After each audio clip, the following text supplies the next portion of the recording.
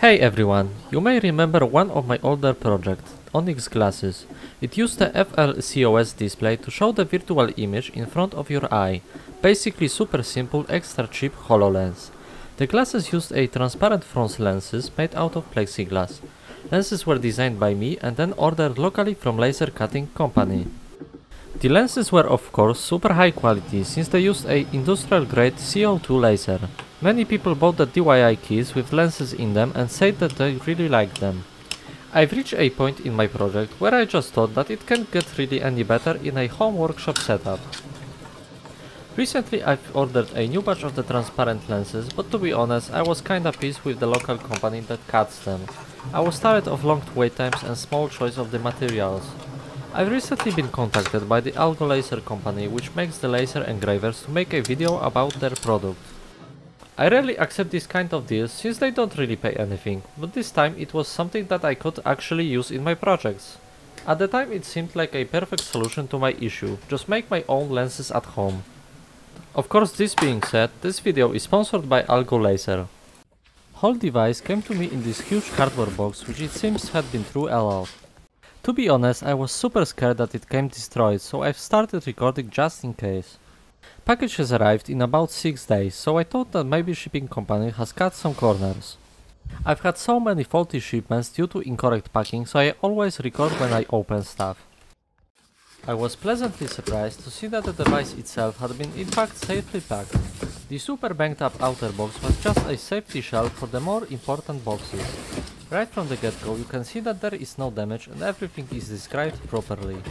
I like how everything is printed in black, it gives me eco IKEA vibes.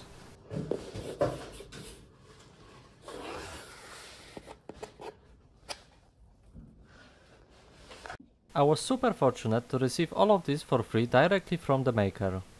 They didn't tell me what I have to say, so everything you hear in this video is my honest feedback. I'll start my unboxing with the honeycomb platform. I'm actually super curious what it will look like in person. I imagined it would have some kind of vacuum outlet on the side to take out any particles.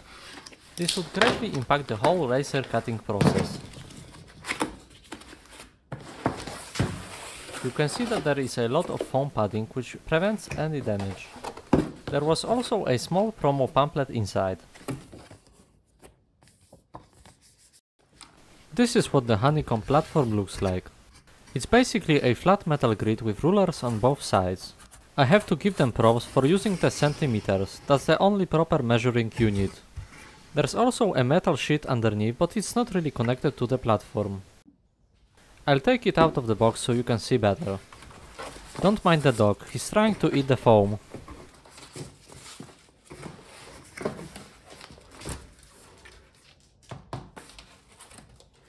As you can see, the metal sheet is not connected to the platform. To be honest with you, I'm not even sure why it's there and what it is meant to do.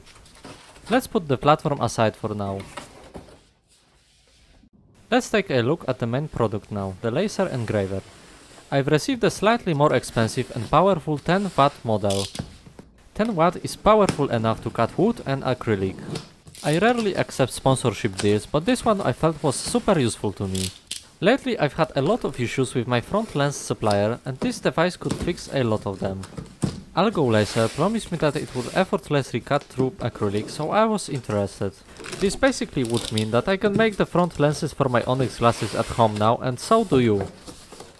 This time inside the box was a huge manual and a consumable bag. When I bought my Ender printer I basically got only QR code with PDF, so receiving physical manual is super handy. This is pretty cool, I would feel disrespected if I bought a premium product and got only QR code. Of course, reading is still for champs, I work only with image-based manuals.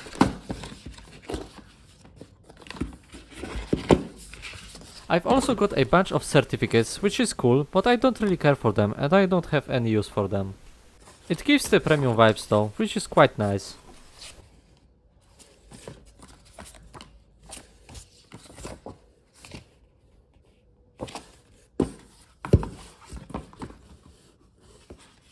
And here is the manual. It's quite big but has a lot of pictures, which is the most important part.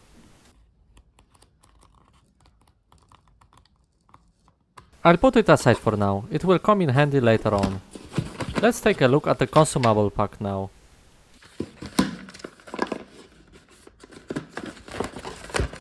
Inside there were basic things like paintbrush for particles and some zip ties. There was also this big piece of acrylic which will be perfect for testing, and these small super thin sheets. I don't know what I will do with the thin pieces, most likely I'll store them for the future. Brush will help with the cleaning for sure. I've also got this huge piece of plywood for testing.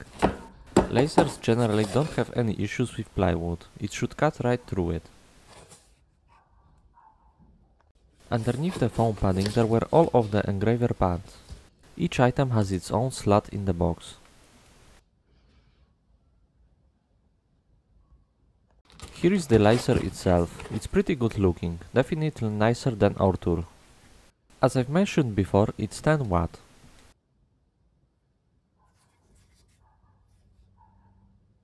I've took all of the parts out so you can have a better look. Most of the smaller items are packed in separate bags. The only problem I've got is that the screws are not separated by size. The main module is pretty bulky, it has a lot of great stuff as Wi-Fi, so it's pretty huge. It also has an emergency stop button, which I think I've never seen on a DIY machine before. All of the frame extrusions are marked, so you can easily check which one goes where. I also like the small rulers on the side. I won't probably have any need for them, but it's cool. The main axis came already assembled, which is great because I wouldn't have patience for it. It seems like it's just a one piece which goes onto the extrusion frame.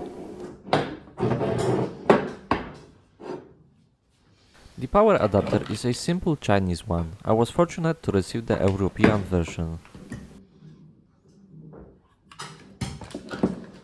Okay, so let's see how to actually assemble this thing.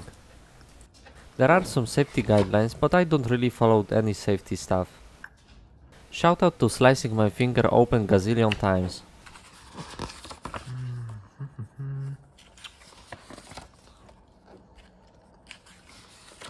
Okay, so here is where it starts, the frame assembly.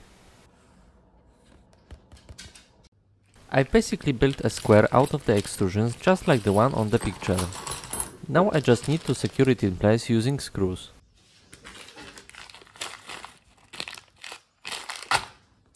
Each extrusion has pre-drilled holes, so it's super easy to assemble. Each screw has to be tightened using the provided Allen key. Now that it's done, I can just slide the main part onto the frame.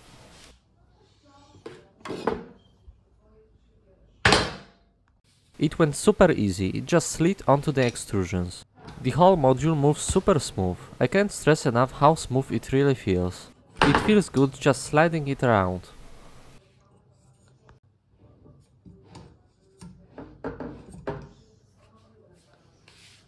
Okay, so now we have to flip the machine and install the corner brackets. For some reason, in step 4 I installed one bracket and the rest were put to step 5. I've got no idea why.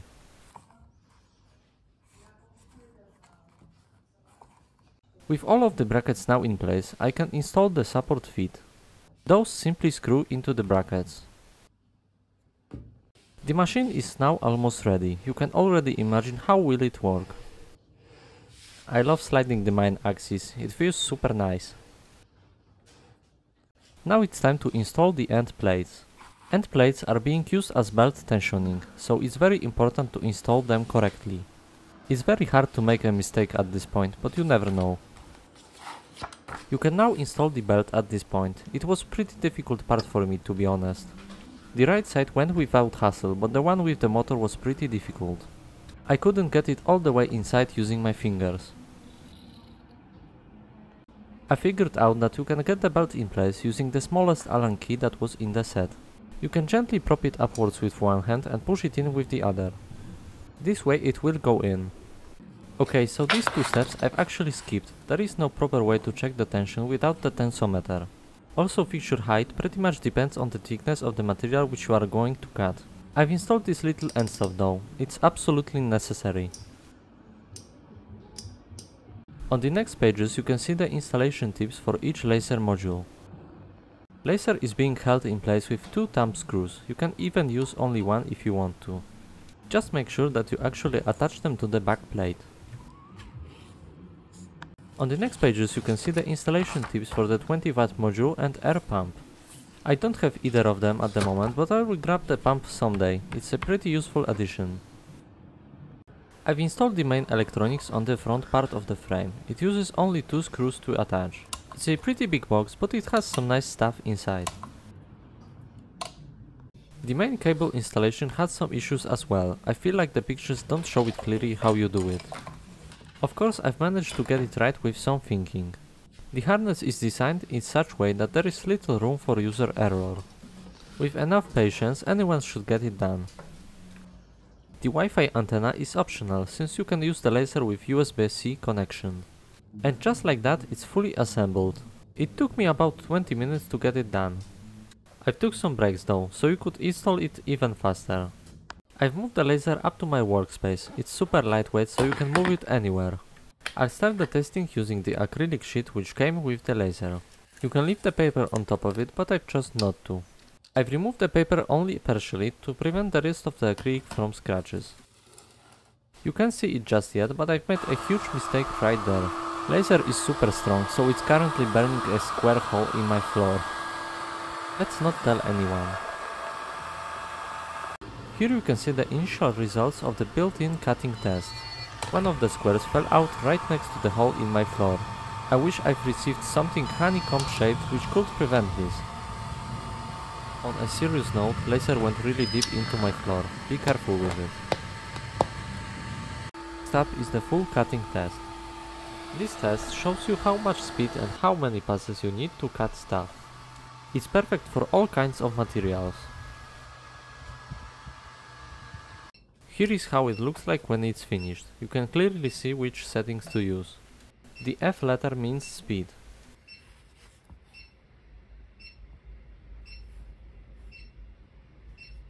Let's see if I can cut out the Onyx lens. The shape came out almost perfect. It's a shame that it's not transparent at all. Let's see if it cuts out the combiner as well. I might need to use a faster settings in the future, but it definitely works. Let's see how it handles the polarizer film.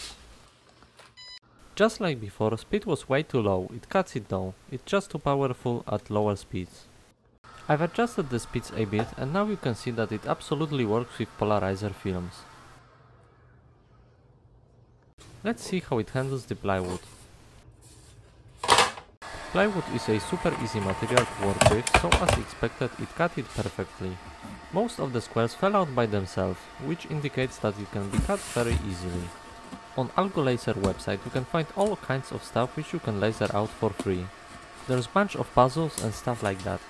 I've used to buy this kind of puzzles as a kid, so it makes me a bit nostalgic. And now for the main event. Can you make the next gen Onyx lenses with this laser? I'm a bit scared that it won't work since the material is translucent. This means that the laser goes right through it.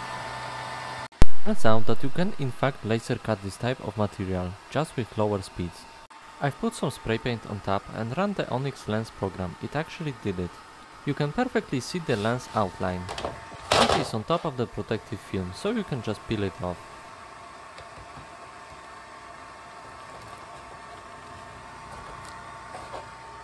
Here it is without the protective film, it's super impressive that it made it this good. The material is perfect for the Onyx glasses. As you can see, the laser cut the lens shape without any kind of issue. The only thing left to do now is to remove the excess plastic with Dremel tool. After that it will be ready to install. The edges are a bit rough as you can tell, but it's fine, the printer will smooth them out. The 3D files are generated in a way so it pauses automatically for lens installation. When it pauses, you just pop the lens in and resume.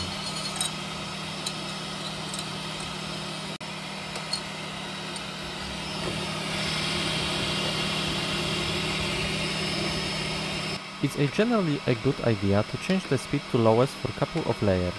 This will prevent the lenses from lifting up. After a while you can change the speed back to the regular.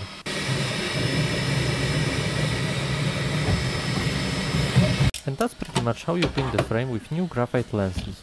It's a super easy process. With the front frame ready, you can put the rest of the glasses together as in previous versions. You can find a detailed guide on my channel. The laser files for the lenses will be available to everyone on my Patreon. As for the laser engraver itself, you can buy it from the link in the description down below this video. Thanks for watching everyone, and once again huge thanks to Algolaser. And of course huge thanks to my patrons, more videos coming soon.